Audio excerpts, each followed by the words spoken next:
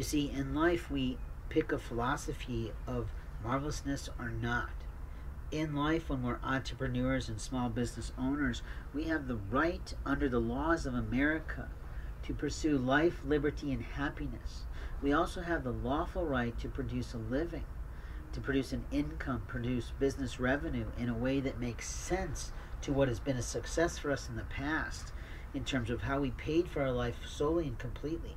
But at the same time, we recognize that as we headed into this time of COVID, there was a lot of economic downturn going on, that people are being replaced by robotics all around the world, and manufacturing is partially true, that we have young people being raised up in various aspect of marvelous poverty that they don't really know how to live their life better or know what to do. And I find it interesting, the difference in a company that a week or two can make, but I'll talk about that marvelously in another audio chat, so that that industry will recognize when they've hired someone correctly and when they've failed in their hiring process. Any company, I can just say in summary, that has constant attrition and constant retention difficulties has a poor manager in the house and an even poorer training coordinator doing nothing right. You see, in America, there's easy ways to target and find the right employee. But here we have in America a society that believes that they have the right to sexually assault someone in the middle of the night and walk away as if they're having a gay old time. And we have men in America who have failed completely to recognize the Lord Jesus Christ as a savior, not of sins, or a reckoning agent to men that never make amends, but literally as the Lord of people's lives, steering and driving through divine architecture His plan for their life to find the right living word of His version of talking about His life, His marvelous, amazing life that here we are a good millennium later still talking about in the terms of Christ or Muhammad or even Confucius, who might have just been someone else than what we think.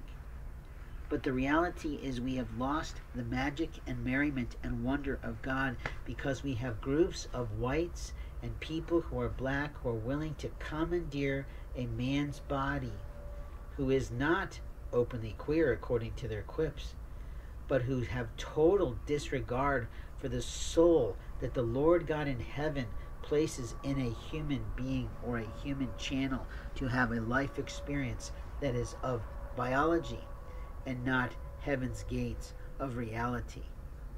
The most fascinating part of this constant battle between this idea of month of June is going to be the celebration of people's sexuality that are sort of in what most people believe is alternative lifestyles, and the paltry attack on people's biology that a letter T shoves in front of people's faces for those people who don't pass well and don't play well and are mature enough to do the full Harry Benjamin processes, is that the reality of life is that what goes home to heaven, motherfuckers?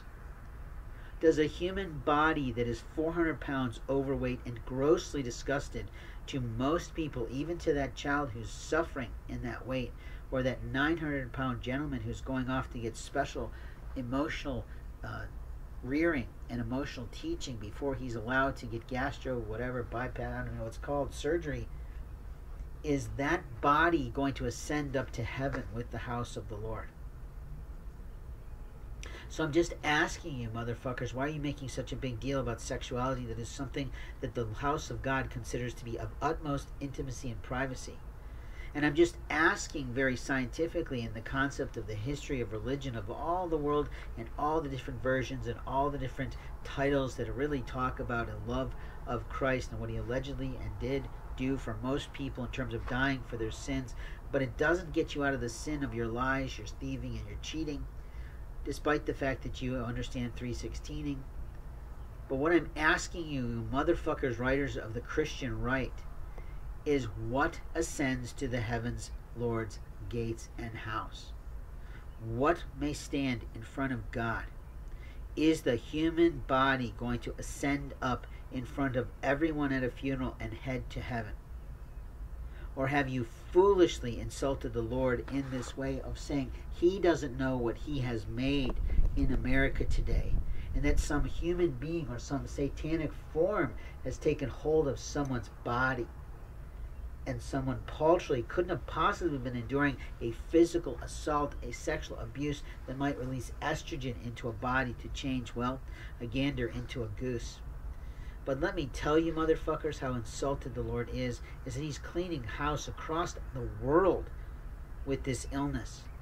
And maybe he did it because one of his begotten sons actually said, okay, Lord, I'm going to submit everything to you, even down to when I choose to defecate. And maybe he said, finally, I've got one who recognizes me fully.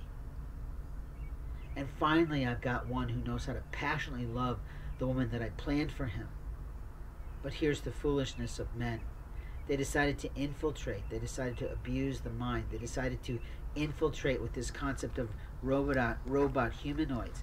They've decided to focus their lives on porn and on sexual inappropriateness and on improper behavior amongst siblings who think they have the right to govern someone's adult body when they are already betrothed, already married, already have children, have other responsibilities in this world, and they walk around in the community saying, I've known him my whole life. Bullshit. When did you spend time with that individual? Outside of holidays and Christmas and occasionally some sort of special birthday, when the motherfuck were you involved in that person's life? When the motherfuck did you call on a daily or regular basis? And where the fuck do you get off saying that my body and the vessel that I offered to the human race isn't within my control? But more importantly, where the fuck do you human Christians and you allegedly important Muslims get off telling me what soul I placed in that vessel? You see, what we learn in all the religions of around the fucking world, you motherfucking police officers, and you bastardized mental healthists, and you religious right doctors who abuse our rights every single day in the communities the way that you play, that Jesus Christ put the soul into a being. And the soul is what ascends back to heaven. There are thousands of verses across every culture that say that. And yet you don't protect your temple to the Lord.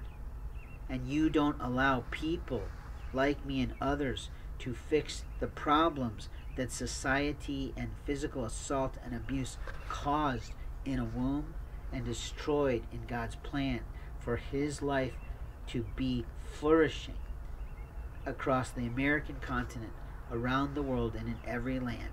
You have produced a society that sexually traffics, that solicits and improperly abuses a total stranger without their actual right, which is normally something that happens in some sort of race or rape or some sort of a assault situation, for that person to try to either fight back or say, no, you may not do this to me.